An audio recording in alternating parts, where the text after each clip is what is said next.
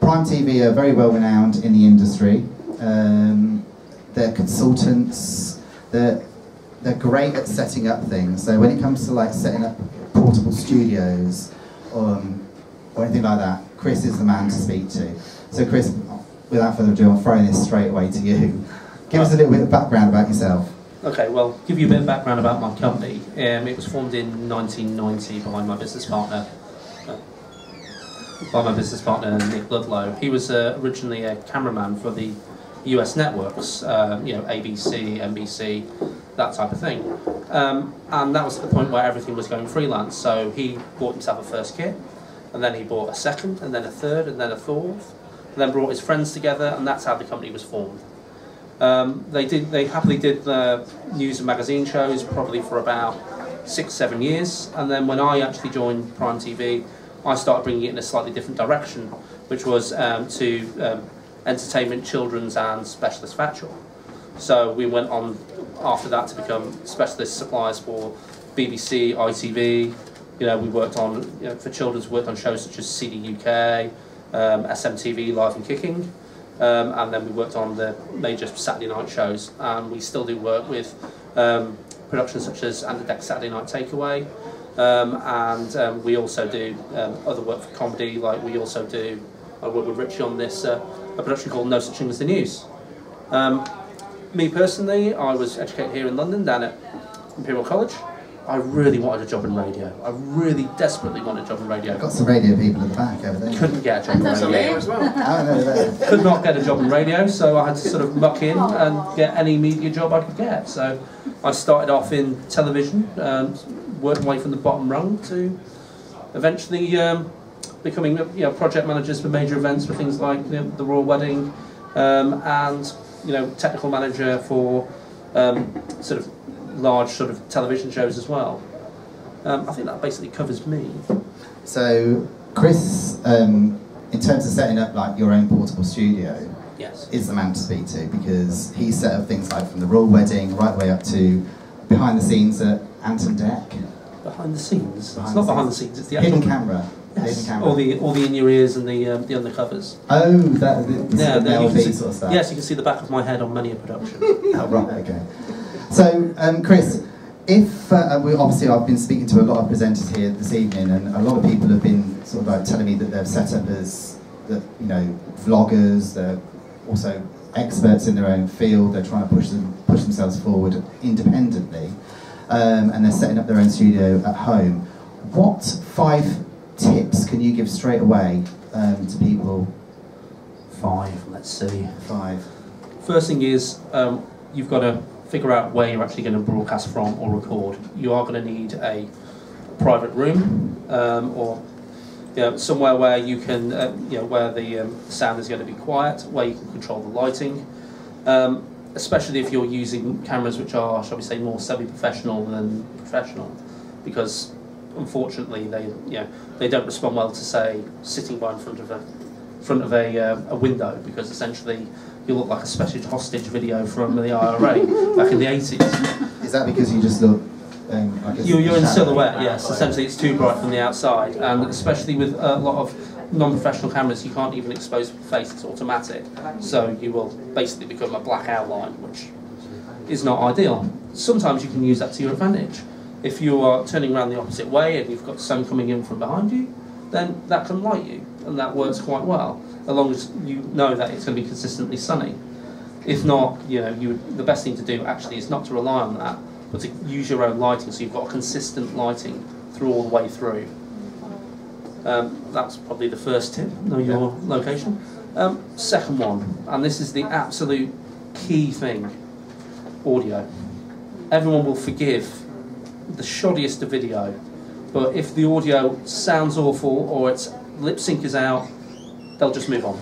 You know, you don't have to spend a fortune to get that right. You know, it's harder, as I said, if you're using like your mobile phone or something like that. But even then, you can get yourself an adapter for your mobile phone so that you can get an external target mic, you know, so you can actually speak properly and you'll be in sync. Same with webcams. You know, you can use a very high-end webcam, and a lot of the time you'll capture the audio separately.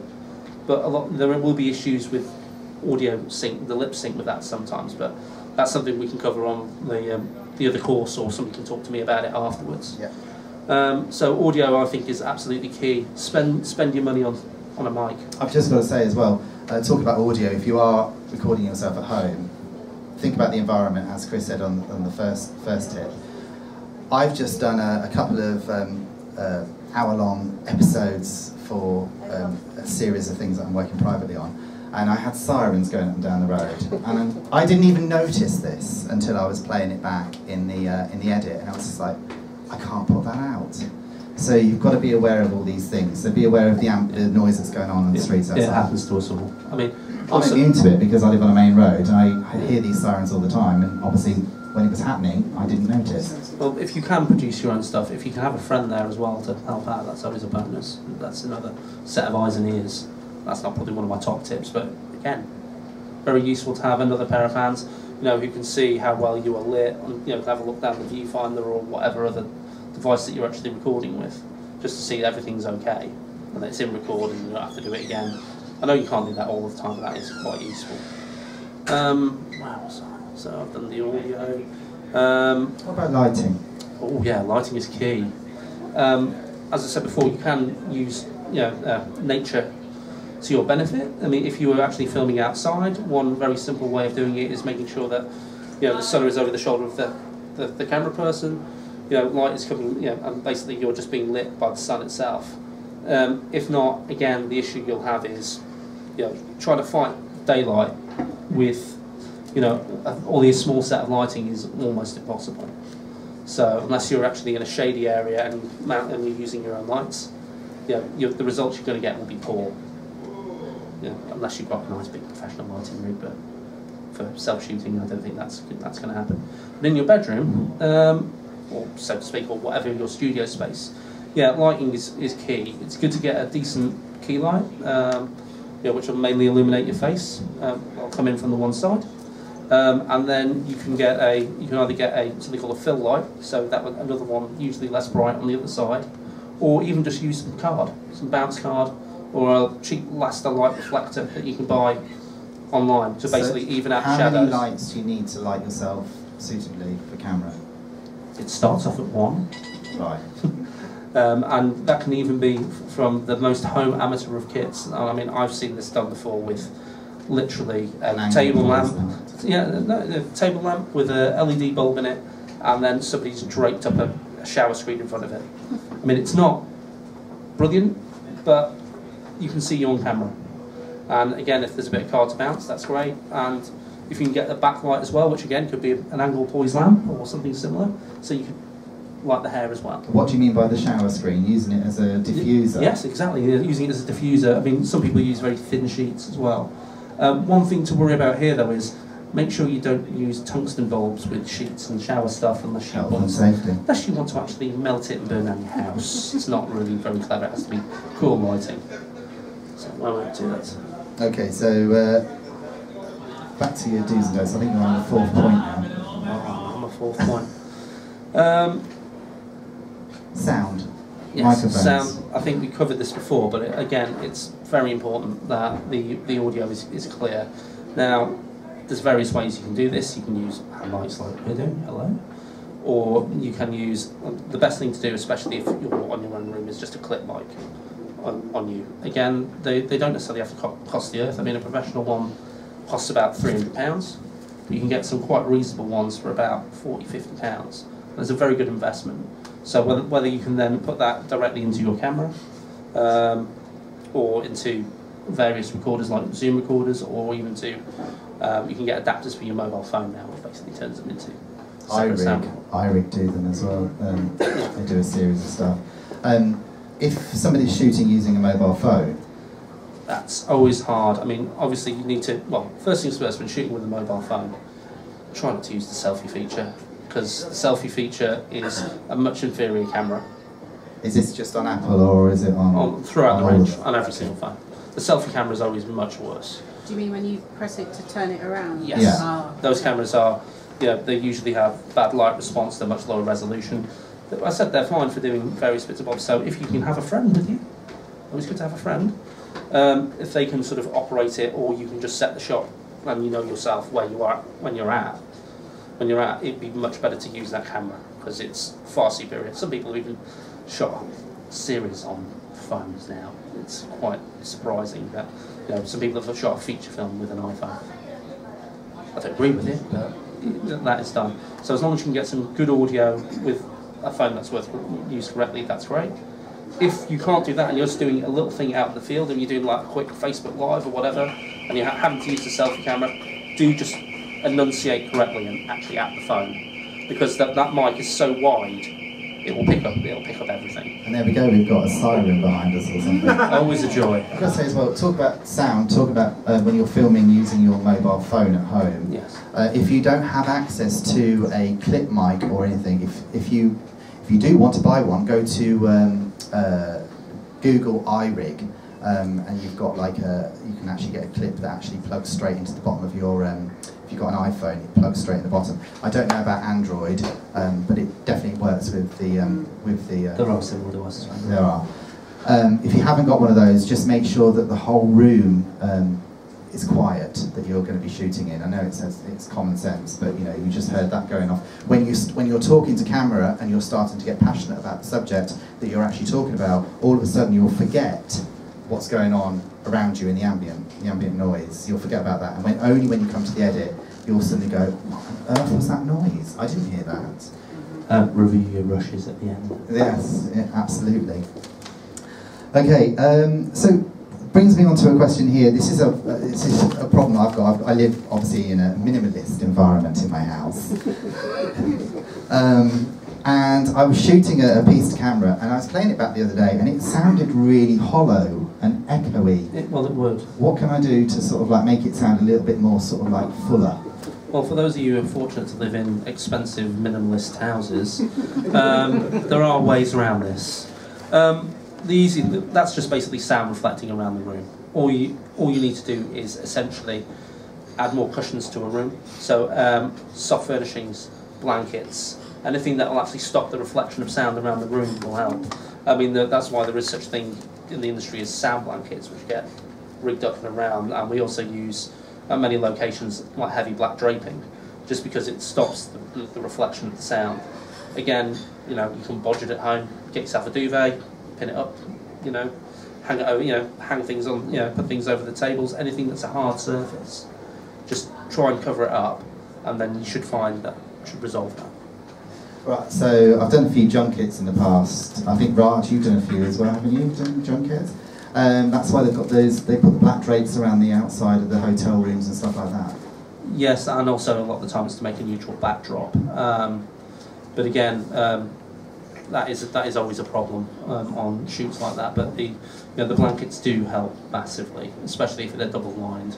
We can't expect that for people at home, but just be aware of the surroundings. If you think, oh, I'm going to do this in my kitchen, probably not a wise place to do it, because all of it's reflective surfaces. So it's all cupboard doors. Put a duvet down on your kitchen surface or something if you are filming in the kitchen. It's a bit echoey. Yeah, if it's a bit echoey. Some Or places are blankets. fine. Yeah, anything that's soft furnished. Okay. Now Facebook Live works perfectly well for your phone. They happily do that type of thing if you are just there on the spur of the moment, because people are aware of what it is in terms of the format. You're not educating them and having to make them. They will accept a loss of sound and a loss of quality. Now, if you're doing an actual Facebook Live event in a more controlled environment, then people usually expect it to be as good as what they see on YouTube or anything else like that. There is relatively simple ways of doing it. Facebook, unfortunately, doesn't have a let's plug in a thing and then just go live. That would be really useful, but unfortunately, that's not part of their makeup. You actually have to use external streaming software, some of which is free, some of which isn't. The free software works quite well if you're just doing a Facebook Live, and that gives you options then if you buy external capture cards to then use your cameras, whether it be a digital SLR that you might already own, or whether you use a slightly more professional camera which has got audio in it as well, so you can put the mics down to the camera, recording camera, and then stream. So there is a way of actually being able to use Absolutely. All these professional cameras. It's relatively simple. I could probably teach you all that to do it in 30-40 minutes. It's that simple. Okay, do you need any extra gadgets to be able to do that? You do need some gadgets, yes. You're going to need a capture card, which they start off at around £100 for something that's quite usable. You can get ones that are much better, but you're looking at paying like £500-600 for that. And there is actually a course that we're running. It's a workshop where you can actually get your hands dirty and set one of these studios up using one of these capture cards, one of these Blackmagic decks, and setting it up that way. I mean, one thing that I will be doing Wednesday, I believe. We worked on a show together called No Such Thing as the News. You may have watched it or may not. It was on about 11 o'clock, or about 10:30, was it? No, 11 o'clock on a Tuesday evening. Oh, sorry, no. Well, Thursday evening. And it was basically a panel show that we shot down in basically down in Greenwich in a comedy club, and it was rapid turnaround, very topical stuff. Now, we've just had an election, so we were going to be shooting that, and now that's gone away because the BBC can't afford it at the moment because they've got unexpected election coverage. Now, the team were pretty down about that, but then they came up with an idea. We don't need the BBC. We've got fans. So they've started Facebook Living, and they're starting to do the show just on Facebook on their many thousands of followers. So it means for them, they can show that there's still a massive interest in the show, and that should be recommissioned. So they can go back to the commissioners and go, well, even though we've just done 2 series of this show, you couldn't afford to make this at the moment, it's a good idea now to come back as soon as the election's over and recommission it. So that's a good way of them re-promoting themselves, that as a production company, going, well, we've done it for you for broadcast, there's not any money in it for there now, we own the format, we'll make it anyway. Which I thought was quite neat. Absolutely. Going back to just the technical side of things and setting up your studio, quick one, backdrops. Any advice about backdrops that I should use? Usually plain and neutral are usually the best sort of backdrops. White works very well, or if you're into green screening or chroma keying, then you can use various backdrops like that. If you are going to do that, you probably need to buy yourself a pop-up Blasterlight projector or a relatively cheap green screen kit. They're fantastic. Those pop-up Blasterlights are fantastic. You can get them on eBay if you Google them. I think they're, how big are they? I can't remember. 6 by 4? Yeah, they're about 6x4. They're very good for a talking head. They're about as tall as this roller banner here, and about twice the width. So you can do a nice talking head on there, and you can get one side black, one side white, and then also if you were to get the sort of like green screen version, they do a green one on one side and a blue one on the other. eBay, and they're about 45-50 quid. Also, a lot of times they're sold with kits with lights in that will actually Lasterlights. Lasterlights. Yeah. A lot of the time they're also sold with kits in with lights, and they usually come with like two LED lights, which is just a bulb and what we call as a shy mirror, basically a diffuser, or an umbrella behind. So that's a relatively cheap way of lighting it. Also, we're probably coming on to lighting. Another thing that's quite good, if you can afford it, are like LED light panels, like the bigger version of that. You can get ones that, proper ones, they're about £2,000 or £3,000, but you can get ones that are adequate for about 200, 250. And also, if you're doing interviews and stuff, it makes it more professional. And that was £30. Just to let you know, that was £30. I bought it on eBay. It's perfect for this sort of thing. It's portable. I have to run down into Soho. I'm on the tube. I don't want to be lugging loads of lighting around, so that is absolutely fantastic. So yeah. Yeah. And I use it as a key light as well, Chris, when I'm doing my pieces to camera. Yeah.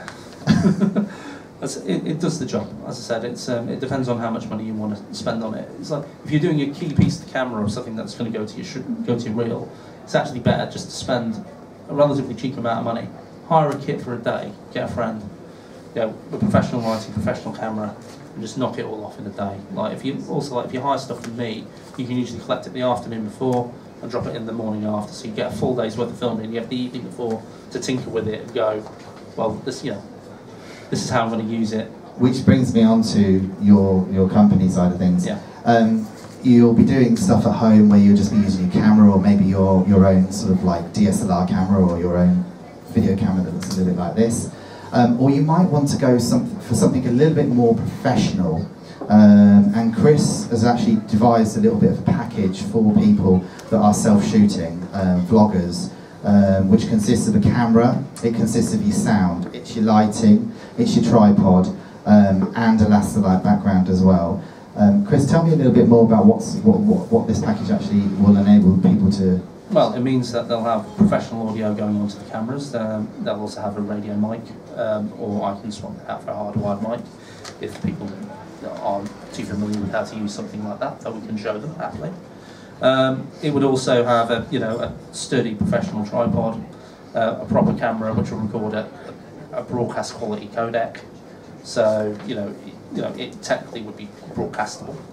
And then, as I said, you'll have proper balanced usable lighting against a neutral backdrop. So if you're just doing a straight professional talking head, something like that would work very well. And how much is a kit for a day? I believe it's £150. 150 quid. So if anybody wants that, talk to Chris. His website, by the way, is primetv.com, but do mention the Presenter Network to get that deal, because it's normally about £250. Probably easiest to email me direct, chris@primetv.com, else my people in hire will be all like, oh, we're charging you full price. Okay. Kind of brings us to the sort of end of the sort of like brief keynote. Now we're taking questions off the floor. Has anyone got any questions you'd like to ask Chris? Floor. Can I just ask? Yeah. Do you hire out equipment? I do. Yeah. Do you also hire out a camera person? Absolutely. Okay. Thank you. primetv.com. Yes, I've made that. Yes. So if you produce something yourself, I know there's some channels who take direct submission. What's some good tips for if you've already produced the production, you've got it ready to go? That's a tough one, because it's not been commissioned by somebody specific. A lot of the time that will probably just go out more at festivals or anything else. It's going to be hard to get a channel to just take that as is, unless there's a specific interest and it's something that they've actually called out for in their commissioning guidelines. And even then it will probably involve quite a big re-edit.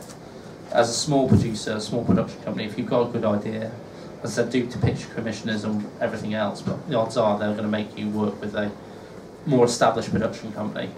Because if they're investing, especially in TV, £100,000, they're not just going to give somebody who they've never worked with £100,000, unless it's a load of execs that they've worked with previously.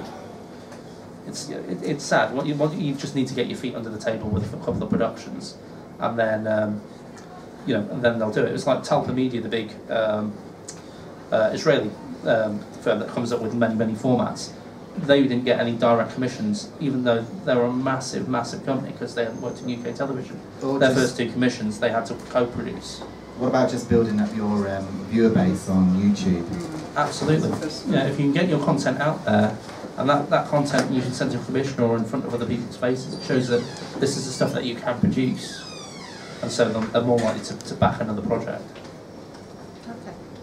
So what I'm saying is, with YouTube, is if you start to get a big following, once you've got a big following, if you go into a production company, they're more likely to take you seriously and then take that to the commissioners, and it's more likely to be commissioned. Already, if it's that type of show, then you're absolutely lost. It's just quite hard building up those sort of like channels like subscribers, Channel 5 or whatever. They're less like like Channel M, whatever, fund it, co-fund it. They just won't commission it. And these days, more people are looking at how many subscribers you've got on YouTube, and how many people are interacting with your channel. You can buy subscribers on Fiverr.com. It's not a good idea. That's not a good idea because they're looking at how people are interacting with you as well, so they can see that straight away. Or sell it on OTT. Pardon? OTT platform. OTT platform. What's OTT? We'll talk about it later.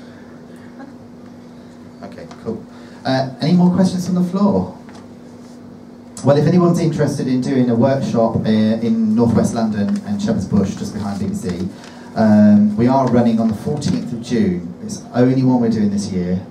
There's only a limited amount of places. If you book it quick, it's £95. If you leave it till the last minute, it's £125. So it's a bit of a saving. It's a 5-hour workshop setting up your own home studio office. So what we do is we give you a load of technical equipment. We've got a DOP there, a news camera person. We've got Chris, myself, I'm doing some presenter training as well, and we're going to be talking to you about setting up a home studio office and also doing Facebook Live, so setting up to do that as well. On the fly, using a smartphone, as well as that using a broadcast camera or a DSLR camera as well. So if you're interested, all the details are listed on the website.